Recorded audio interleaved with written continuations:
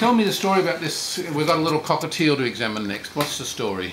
Well, I can start from the beginning on that one, then leave it to Marie-Claude. Right, It was donated by a woman who had 3 cockatiels, yes, and they were in the most chronic condition, yes, living condition. Yes. And she couldn't cope with them, as she had about 6 cats as well. Yes.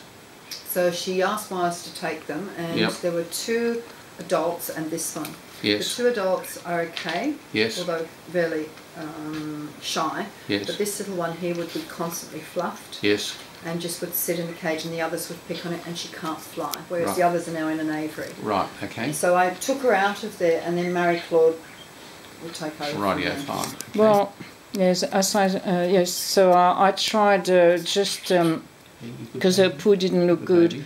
Yep. I just put her on Coxivet for a week, in yes, Coxivet in her water and Baytril, just to yes, see if she would get better. Yes.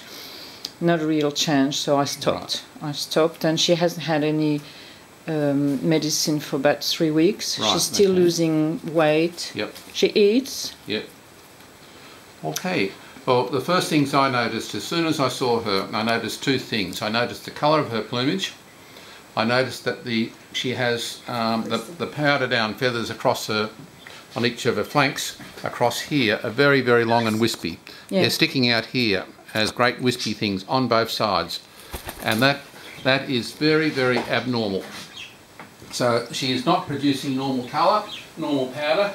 The powder downs are what we call dystrophic, or very wispy. That's these feathers here, and that they're pinched off as they're coming through the skin. So there is a high probability that this birdie is a beacon feather bird of the cockatiel variety.